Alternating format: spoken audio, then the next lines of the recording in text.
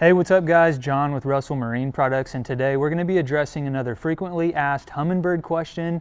What are the differences between the Helix, the Solix, and the Apex? Stay tuned.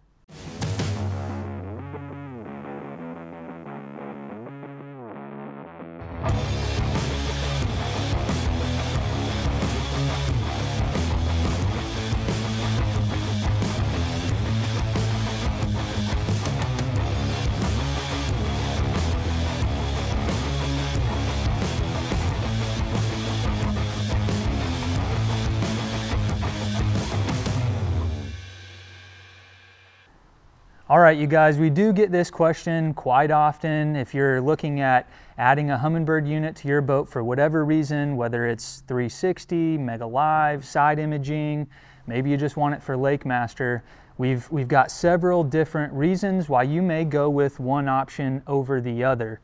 I'm going to be a little bit more familiar with the Helix units, but more recently I've been running more of the Solix and the Apex line of units as well. So they've all got their time and place, and we're going to go over all of the different benefits and features of each one, at least all of the features that kind of stand out over each other. So first, I want to start out with the Helix unit. This is going to be their more budget-friendly option. I have a 12-inch unit right here, and as it pertains to screen resolution, you're going to get the same screen resolution out of a Helix 12 that you will out of a Solix 12. If you go any lower than the 12-inch Helix, you do go down in screen resolution. So for this video, if you're looking at 12-inch units and you go Helix versus Solix, you're going to get the same screen resolution.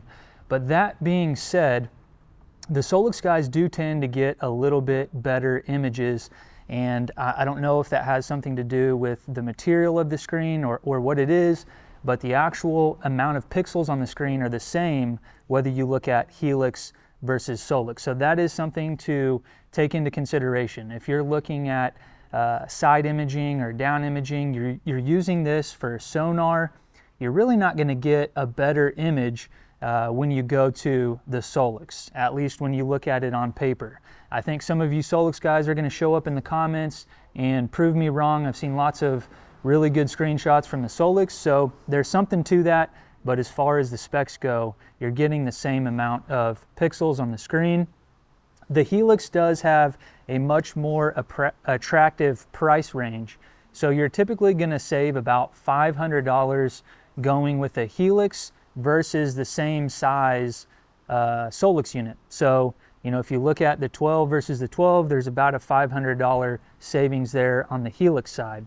You know, one thing that you will notice right away is that the Helix is a non-touch. You've got all these keyed buttons over here, and that is how you will operate the unit. That's how you will navigate the interface. So that can be a little bit tough for people to learn that are new to Humminbird. I've been using the Helix units since before they were even called the Helix units. You know, the Core series had pretty much the same exact interface. So if you're a long-time Humminbird guy coming from those Core units, maybe you're running older Helix units, that Helix unit will be an easy transition. So this is the interface that we were talking about. In order to go through all the settings, you got to go through this main tab, and then you can drop down and make your transducer selections. You can go in here, mess with your charts, your GPS, your networking. This is where all of that stuff is accessed. Easy enough, but not really how these other units are laid out. Going over to the Solix and the Apex, those have, you know, touch screens, and their interface is a little bit different. So going from a Helix to a Solix, there's a little bit of learning there as well. I would say for a new user, if you're looking at being brand new to Humminbird altogether, never ran a Humminbird a day in your life, the Solix and the Apex is probably going to be a little bit more intuitive. You're going to be able to learn this operating system a little bit easier. Just, you know, hear some complaints from new Humminbird guys. Once they get the Helix interface down, no problem, but it does take some getting used to. Okay, so this user interface is very easy to navigate. If you want to adjust your settings, you go here. You have all of your quick options here, charts, 2D, down imaging. You just select what you want. You also have some more quick options here for your Mega Live or Mega 360. But if you need to make adjustments, go in, check out your network. Just kind of a basic, here's where your settings are at. You know, the thing about the Helix, you know, obviously that price range is attractive. Some guys prefer the non-touch, but you're also getting all of the same, most of the same benefits that you'll get out of the Solix and the Apex. So if you're looking at 2D, down, side imaging, Mega 360, Mega Live, you know, you're gonna be able to do all of that stuff with the Helix. So you're not really gaining anything as it pertains to those things I just mentioned. There are some networking benefits that you'll get out of the Solix and the Apex. Something you want to keep in mind, it's not going to be a huge cost, but there is going to be some cost down the road when you go to adding a map card. So the Helix does not have the ability to share a map card through the network where the Solix and the Apex does. Those map cards are going to run you right around $200. So depending on how many units you have on the boat, if you've got all Helixes and you want to be able to run mapping on all of them, you're looking at a couple $100 a pop. Whereas if you've got Solix and Apex units, they will share a map card, not only Solix with Solix or Apex with Apex, but the Apex and the Solix will share through the network with each other as well.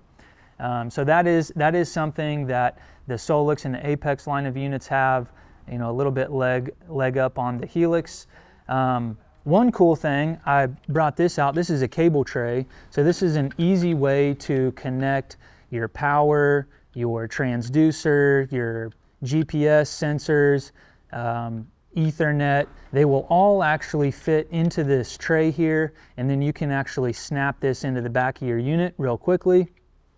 And to pull it out, you know, power the unit off, and you can pull the cable tray out, and you can pull all of your connectors out in one shot. So that is pretty handy, and something that you don't have on the Solix or the Apex. So that is definitely an advantage as it pertains to the Helix. So that's kind of a cool feature there. Now, we've kind of gone over the main selling points of the Helix. You know, you've got price, you've got the simplicity of the unit, you've got all of the same sonar features that you'll have on the Solix, and then you've also got that cable tray. So those are kind of the main selling points there. If we want to start looking at the Solix unit, one of the first things we'll talk about is the touchscreen. So just having that touchscreen does make it a lot easier to navigate through the menus. A lot of those options and features are going to be in some of the same places that you're going to find on your Lowrance and your Garmin units. So this interface, whether we're talking Solix or Apex, is going to be much more familiar to you if you're coming from another brand. So that is definitely going to be a plus when it comes to these two. GPS, this is one that we went over in a recent video, and we went over how to source heading and the GPS antenna out of the AS GPS HS antenna. So that antenna serves two purposes. With the Solix and the Apex, you can actually pull those features from the puck individually. You don't have to use the puck for both heading and GPS. Okay, so here we're going to show you how to go and select your GPS source or your heading source. So you can select the internal GPS to mark waypoints off of, and then you can go back here and you can select your heading sensor for heading. That way you are always pointed north. With the Helix, you don't have that option. So if you have one puck, you're not necessarily going to be able to use that between both ends of the boat. Whereas if you've got Apex and Solix, you could actually pull heading from the antenna, if it's mounted on the back, up to your front unit and still continue to mark waypoints from the internal GPS inside of the unit. So if you're interested in learning exactly how to do that, make sure you check out the video that we did on that. But that is something that you don't have with the Helix. So could save you another couple $100 down the line if you have to buy another antenna. So, you know, those little things can add up. A couple $100 here and there may just push you towards going with a Solix or an Apex. So the interface is going to be a little bit more intuitive on both of these options. A couple more options on GPS. And that interface and that touchscreen is also going to make storing and running your waypoints a little bit easier as well. So on the Helix, there's a lot more button pushing that's going to go on when you're marking waypoints, you're setting your icons up, you're naming those waypoints. You actually have to scroll through the menu and select one letter at a time. So that can be a little bit tedious. So the Helix may not be the best dedicated mapping unit if you want to be able to edit those waypoints. You know, if you're coming from Lowrance, you know, that has a really user-friendly interface, and I would say that matches more of the Solix and the Apex side. So if you're coming from Lowrance, you might look more towards the Solix and the Apex. So something to look at there.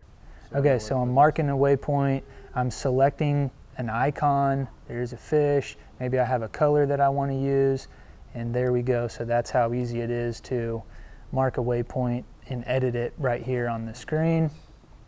If I want to rename that waypoint, boom, easy deal. We'll just name it waypoint, save it. Now, we haven't really talked much about the Apex, but the Apex is going to be geared more towards offshore saltwater anglers. This is going to be comparable to like the Garmin 8600 series units. You do get the higher screen resolution. You get the 1920 by 1080 pixel count. When we're talking the Solix and the Helix 12, those both are going to give you the 1280 by 800 pixel count. So a pretty big jump up. When you go to the Apex, again, it's going to be comparable to that 8600 series. So guys that are just wanting this for maybe Mega 360 or Mega Live, you see a lot of guys going with the Apex for the better screen resolution, going to get a clearer image. And that is something that I would highly recommend if you're looking for a dedicated Mega Live unit and you don't mind spending a little bit of money. Definitely check out that Apex. I've been running the Mega Live on it, very happy with the images that I'm getting out of that. Another big thing, and this kind of has to do with it coming from the saltwater family as well, is it has a faster processor. It is going to be much more responsive, you know, as you're navigating through screens. When you power the unit up, you know, this unit is going to power up very quickly. It's very responsive, and that is something that you will notice between the Solix and the Apex. So they did upgrade the processor in the Solix G3 lineup of units, but even if you put a G3 next to an Apex, you will notice this one is much faster. Another benefit that comes from this being a saltwater graph is the 2 kilowatt sonar port. So if you're fishing really deep water out in the ocean, this unit will take a transducer that will do that. If you're looking at fishing in 400 or 500 feet of water, something like that, you definitely want to look at going with that higher powered transducer. And this unit will accept that. These two will not. Okay, so here we've got an Ethernet port. This is our second Ethernet port. You're not going to see that on the other units. This is our normal sonar port here, and this is our 2 kilowatt transducer port for those deeper water offshore situations. And as you can see, we have HDMI in and HDMI out as well. Now the other thing, and this probably stems from it being an offshore unit as well, is you get an extra Ethernet port. So if you've got all Apex units on your boat, you may not even need to add a 5-port switch, which is typically how we network all these units together.